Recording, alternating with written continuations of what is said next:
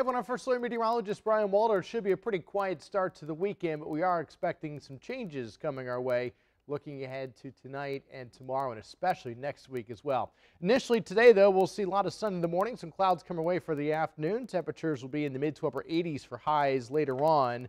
And here's a look at Futurecast. Note the showers rolling in after midnight tonight. They'll continue kind of hit or miss periodically throughout the morning tomorrow.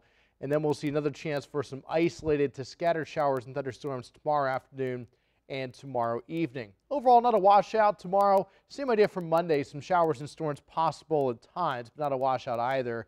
Then we'll see additional rain chances, especially for the second half of next week. With that also comes a chance for some high temperatures as high as maybe the low 90s and heat index values upward of maybe 105 to possibly even as high as 110. So maybe some dangerous heat expected in the extended forecast Tuesday, Wednesday, Thursday, likely the hottest portion of the forecast.